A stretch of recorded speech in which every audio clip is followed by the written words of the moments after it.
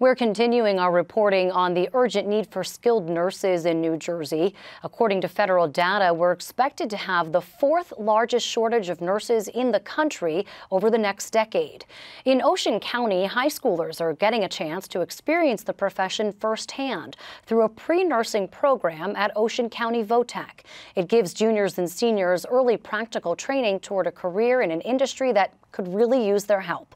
Ted Goldberg visited the school to see whether it's piquing students' interest. The next generation of nurses loves to learn about the human body. I could talk about it for hours. Anatomy and physiology is probably the coolest thing ever. Learning about the human body is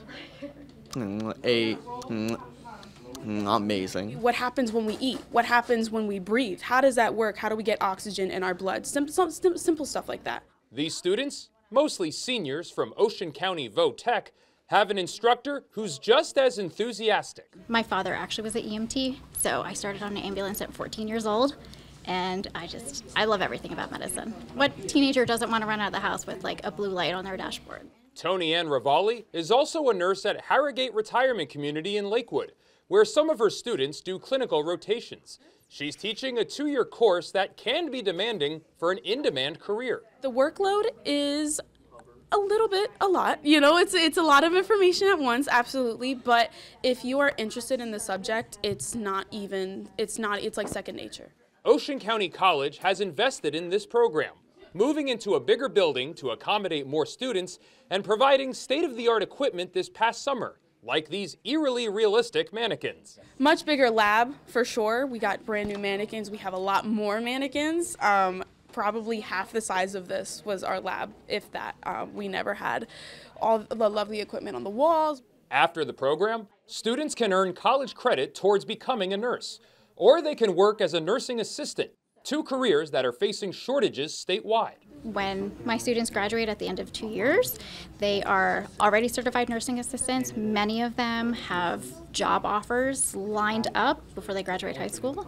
They will also be CPR certified. Nursing assistants are a vital part of the healthcare team.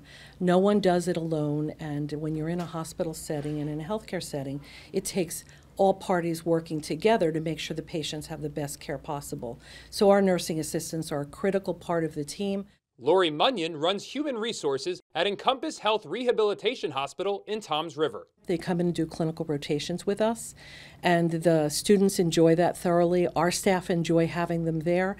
They love to teach and show them what rehab is all about. Her hospital hired one of these students as a nursing assistant this past summer. We would love to build more partnerships like we have and continue to develop a pipeline of students to be able to fill those positions going forward.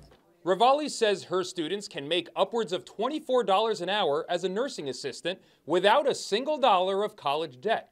Or they can get a head start on becoming a licensed practical nurse or a registered nurse. I have facilities knocking down my door to come talk to my kids. Like they're super, super high demand. So some of my kids will go work right after high school or even before they graduate, and some of them will take their knowledge, take their certification, and go right off to college, LPN school, or for their RNs. There was a wait list for the program this year, so if nursing sounds like something you want to try, it wouldn't hurt to apply for it soon. In Toms River, I'm Ted Goldberg, NJ Spotlight News.